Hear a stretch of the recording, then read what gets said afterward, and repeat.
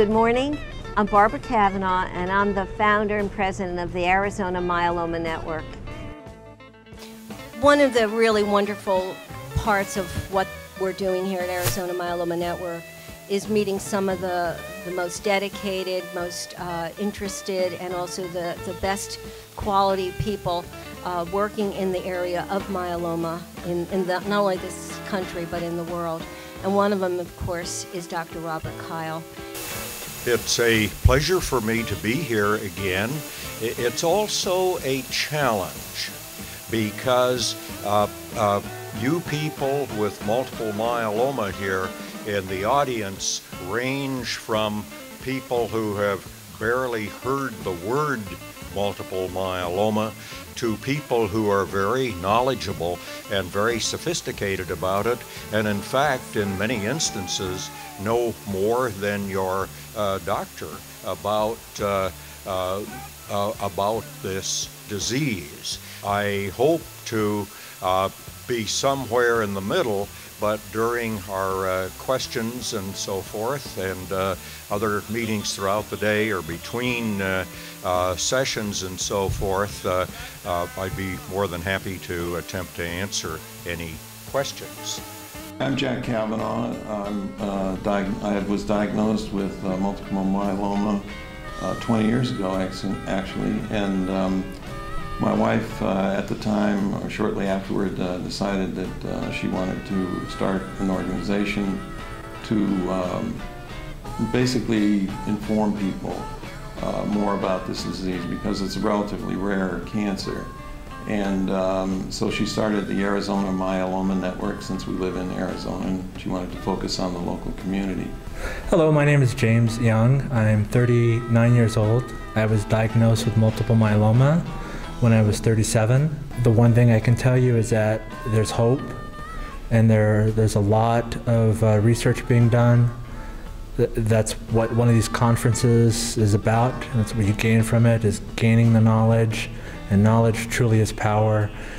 And it's very important as a patient to be your own advocate and to keep yourself informed. I'm Robert Kyle from the Mayo Clinic in Rochester, Minnesota. I've had a long-time interest in multiple myeloma. The most exciting thing in cancer research today is the amount, first of all, of research that is going on. Advances are being made, and when one looks back, one sees the patient, particularly the patient with multiple myeloma, gets along much, much better today than he or she did even just a decade ago. Hi, my name is Michelle Pittman. I'm an LVN with the Patient Advocate Foundation. I'm a case manager, and I'm here to present our organization to patients and let them know we're here as an additional resource for them that they might not know about, for whether it's insurance issues, access to care, job retention issues, or just financial stability problems that they may be having due to their cancer. I'm Bill Height. I'm the president of the Plumbers and Pipe Fitters International Union, and I was diagnosed with myeloma 3 years ago. In fact, almost 3 years ago to the day.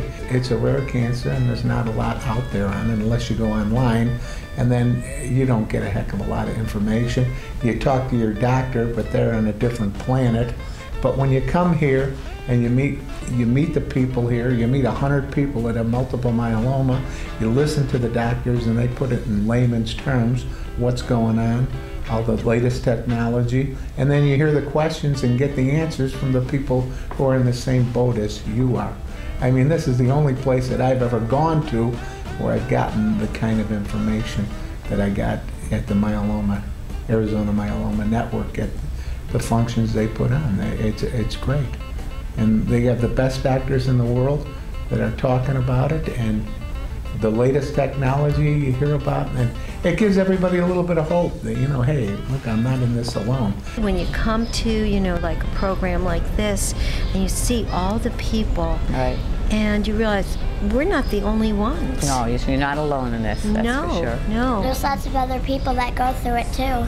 Well, and cancer used to be a real scary word, but like I said, now we live in a society where you hear about it all the time, and you live with cancer. that People are more helping people more, are yeah. talking and helping. And that's what has been so remarkable.